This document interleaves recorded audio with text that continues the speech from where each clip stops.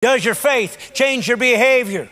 Does your faith bear fruit? Does your faith live by reality or lies? Because Satan is the father of lies, and Jesus said he was truth. Does your faith show people that you're not like everybody else? Does your faith make smart, wise decisions, but also realizes that it's going to have to take risks and trust God in the midst of it? Does your faith give people hope in hopelessness? Does your faith stand up against shaming or someone judging or condemning you simply for trying to have a different point of view?